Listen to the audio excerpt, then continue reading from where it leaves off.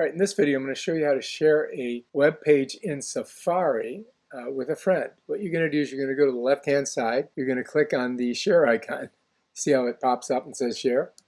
And then it's going to give me the web page, and then I can just pick an individual that I want to share it with right here. Or if I wanted to, I could add it to a bookmark, I could add it to a reading list, or I could email it, or I could message it, or I could airdrop it, or I could put it in notes. So it gives you a bunch of options here. All right, if you like this video, subscribe to my channel and check out my other awesome videos.